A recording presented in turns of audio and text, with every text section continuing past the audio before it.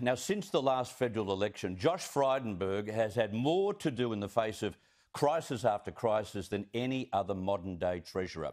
His bushfire support and recovery packages were massive. His JobKeeper, JobSeeker and JobMaker stimulus, a generational first. And then there was the tech giant revolt over news content. The treasurer became the Facebook whisperer and negotiated a successful peace with the very powerful Mark Zuckerberg. But I bet you didn't know Josh Frydenberg never wanted to be a politician. In fact, he didn't even want to finish school. His aspirations were confined to one international sport. But they say he's now destined to walk in as the next Australian Prime Minister. We will see. I caught up with Josh on his couch in his electorate office in Hawthorn, Melbourne. Josh Frydenberg, thank you very much for your time. Great to be with you, Chris. I've just looked around at your office, fantastic new office since December, and some great history. You are a history buff, aren't you? Well, in order to know where you're going, you need to know where you come from. And here in Kooyong, there's a really proud history. I feel very privileged and honoured to be the 7th member since Federation. And greats like Sir Robert Menzies and Andrew Peacock, between them, held the seat for 60 years. Very proud. I want to go back 12 months ago, which is when you made up your mind that you would create the greatest wage subsidy this country has ever seen. Totally unlike any other Conservative government. Something you'd expect out of a Labor government more than most. What was the... Can you remember the turning point when you were juggling this around, yes, no, maybe, and then it actually hit you that you had to do it because of where we were at in terms of the pandemic? What was that turning point? Well, I think those very graphic images of thousands of our fellow Australians lining up outside Centrelink and the fear that came across the whole of the country. People didn't know if they were going to hold their job for another 24 hours. It was like a scene out of the 30s, wasn't it? Well, there were memories of the Great Depression, and people were talking in those similar terms. And the Prime Minister, myself, and the rest of the government were very focused on ensuring that we could stabilise the economic fallout. We still didn't know how everything would transpire, but we went to Treasury, we worked with the Tax Office, and eventually I took to the Expenditure Review Committee a proposal for a $1,500 a fortnight wage subsidy.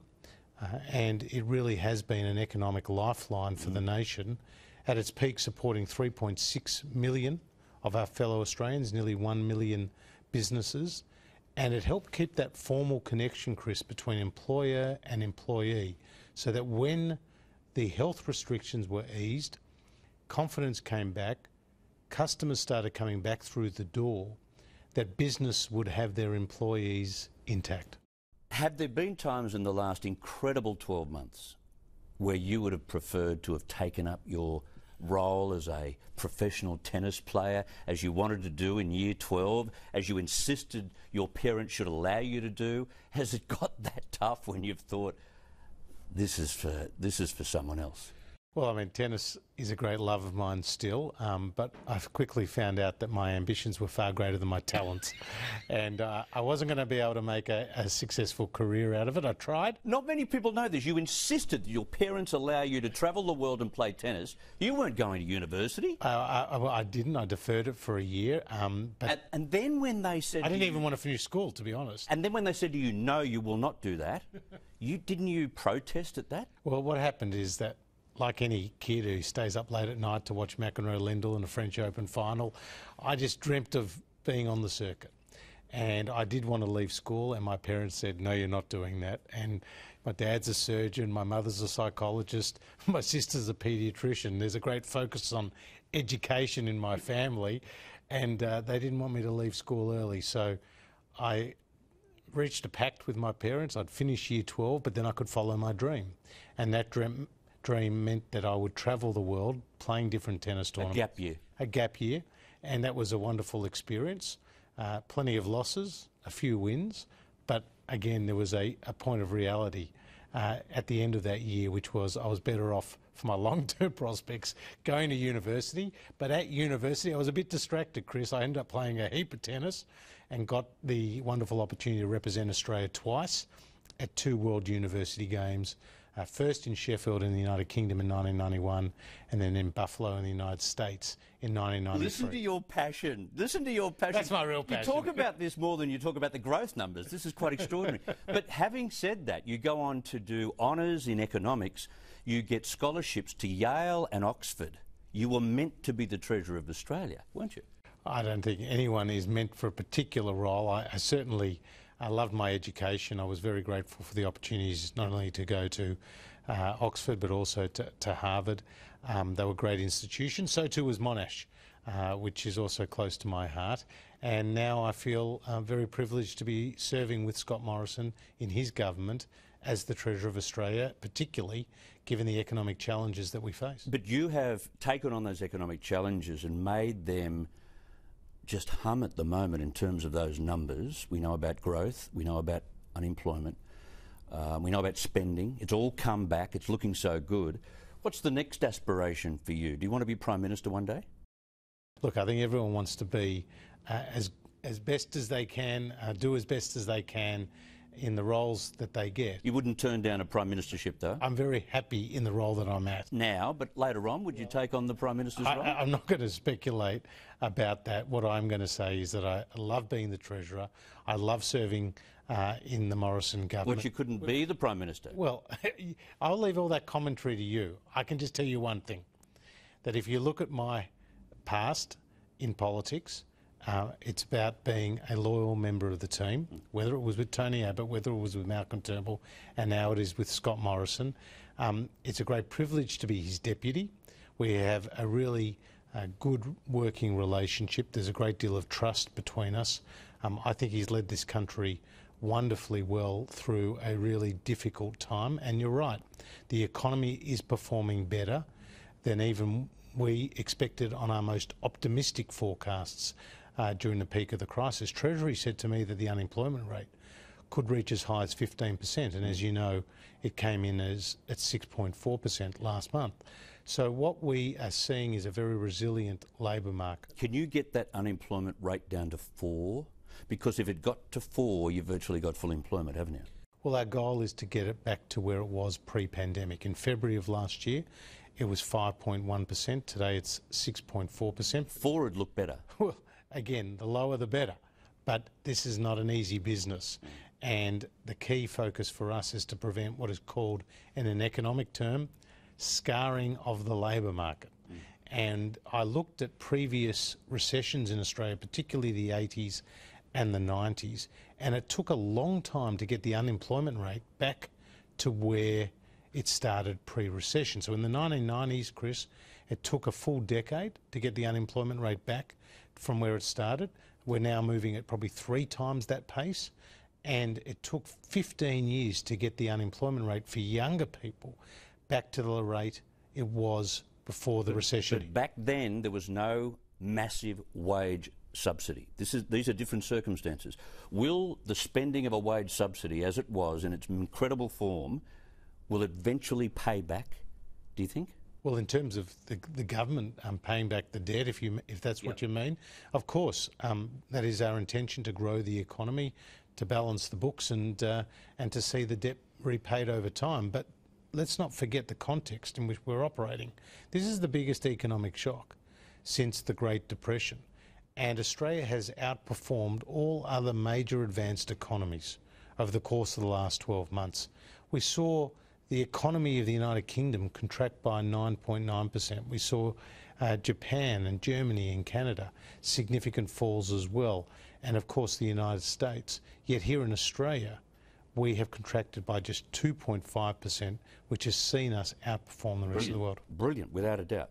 In the middle of all of that, if the challenges of bushfire recovery, COVID, the pandemic, coupled with the economy hasn't been enough for you, you've also lost weight. Now, that would be one of the greatest challenges, having gone through this period myself at the moment. I've lost 6 kilos. Is your loss bigger than mine? I think your loss is bigger than mine. But you've done well. But I actually have just been eating a bit more responsibly. My mother's been in my ear. Oh, it's her. Well, over the break, they have a beach house in a place called Lawn, and I went there with my family, And she waved the finger at you? On a daily basis. Not, but in a positive way, in an encouraging way, with a bit of love and care for her son. You should write a book about this. They sell bestsellers on this stuff. But Chris, hang on.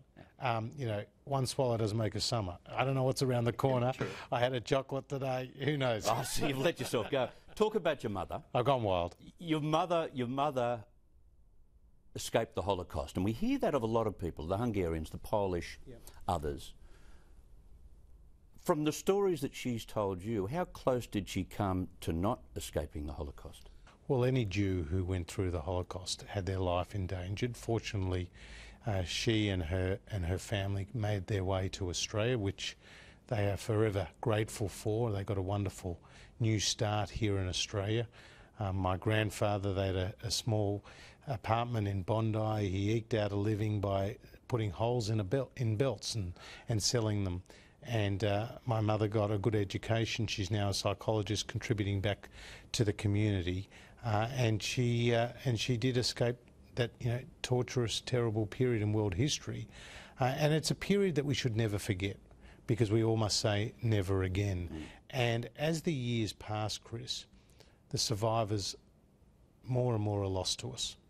And it's important that their memories, their testimonies are perpetuated. Can we do more about that? Can we do more in terms of memorials in this country? Well, one initiative that I'm really proud of is that the Morrison government is investing in partnerships with state governments right around the country, whether they're Labor or Liberal governments, to put in place Holocaust museums so that that memory can be perpetuated, and that importantly younger people get the opportunity to walk through these museums and understand about that tragic period in the past. Because Dwight Eisenhower, US President, but before then the commander of the Allied forces in the Second World War, when he came upon a concentration camp in 1945, he said there'd come a time when the world and people across the world would deny that those events ever happened. And it's so important to ensure that people understand the real facts of that time. I want to talk about borders. You've spoken critically of Daniel Andrews, the fact that he was very quick to close borders, and even recently with the 5-day lockdown was just disproportionate to what was required. Queensland, of course, had this 28-day period of no community transmissions, which came out of nowhere. Of course, if there's a sneeze in Brisbane, Mark McGowan will close down WA pretty quickly as well. What was the problem with those three individuals? Was it their politics, Annastacia, Palaszczuk, Daniel Andrews, Mark McGowan, or was it their personality deficiencies, the fact that they were risk averse, that made them do what they did to the economy? Well, Chris, as you know, the politics of this has been that their popularity has increased off the back of these border closures, but the impact, both in economic terms, but also the personal tolls that it's had on people, have been actually quite profound. That being said, with the rollout of the vaccine, there is now going to be greater certainty, I think, about the need and the ability to keep those borders open. And therefore, like Gladys Berejiklian says, it's not about infections, it's about who's in hospital, right? Well, Gladys Berejiklian has been the gold standard. New South Wales has been the gold standard in the way that they've responded to outbreaks of new cases. They've quickly contained those cases. There's been contact testing and tracing, and despite the challenges New South Wales has encountered, for example, on the northern beaches, they haven't had a statewide lockdown. And that's a real credit to New South Wales. And as a third of the national economy, that's also been important to our economic recovery. I want to talk about Mark Zuckerberg talking to Josh Frydenberg, and you have become the Facebook whisperer, of course, because you solved that. That was thrown at you as well. Was there a time when Mark Zuckerberg was on the phone to Josh Frydenberg, yelling and screaming and carrying on like a lunatic, because he can be a little bit out of control? No, he wasn't. He wasn't? No. Were you? No, I wasn't. It was calm. The discussions at all times were constructive, productive and polite. I mean, there were points of directness, of course, as well. For example, after Facebook wiped out Australian news from their platform, without any prior warning to the Australian government, I made it very clear to him that not only were I and the Prime Minister and our government disappointed in what Facebook did, but we were disappointed in the way they did it. Yeah. It was punishment. Well, as you saw, the reaction from across the country was very firm and very quick. And there was condemnation of that, because you saw the Bureau of Meteorology, you saw 1800 Respect, you saw New South Wales Fire and Rescue. Outrageous. You saw a whole series of charities and not-for-profits and even government websites that were distributing information about the vaccine rollout, all wiped off from the Facebook platform overnight. So what got you over the line? Well, I think at the end of the day, we reached an agreement that gave them some clarity and some confidence that the code would be workable. And from our perspective, we also encouraged them to reach commercial deals with the partners. And as we've seen already, Channel 7 has reached a letter of intent with Facebook. There are other discussions that are well underway right now. And Google, which is a larger company, has reached agreements. You needed Google to make that move News. before Zuckerberg's negotiation. Well, they were very difficult conversations as well, just as I had a dozen plus conversations. So Google created the precedent for you, didn't they? Well, it helped create the momentum for the ultimate outcome. But they were difficult negotiations, both in the case of Google and Facebook, Chris. They said that they were going to leave, in the case of Google, leave Australia, and in the case of Facebook, take Australian news content off permanently. Okay, so apart from the diet, apart from coronavirus, apart from all of this and Facebook and everything, on comes the Aged Care Royal Commission. Serious topic. As challenging as anything you have taken, do you think you can convince the public to accept an increase in the Medicare levy to never allow the elderly to be abused again? With respect to a levy, that is one of the recommendations, and the commissioners had different approaches. As you know, we are a party of lower taxes. That's been our record, and that will continue to be what we demonstrate. So it is or it isn't on the table? I'm not going to... Talk about sit on the fence. Well, no, you get splinters doing that. No. I'm not going to reveal the outcomes of our deliberations right here, Chris. Okay, but it's still possible. Well, Chris, as I've said clearly, we are a party of lower taxes. The way to meet the increased expenditure for whether it's the NDIS or the aged care bill or other areas across the economy is to grow the economy. Okay, but if you got the opposition on board for a levy, it wouldn't be seen as a tax increase. It would be seen as a wonderful bipartisan effort to save the elderly. Well, the key is the outcome. Yeah. The key is what changes are going to be made in aged care. And it's not just about new financial commitments, it's also about improved safety, improved governance, an increased workforce because we've got an ageing population. So there are many issues in addition to the increased financial commitments that are going to be required, whether it's for home care packages or whether it's for residential care. Okay. Thank you very much for your time. It's a great pleasure to be with you. Thanks, Chris. Fantastic.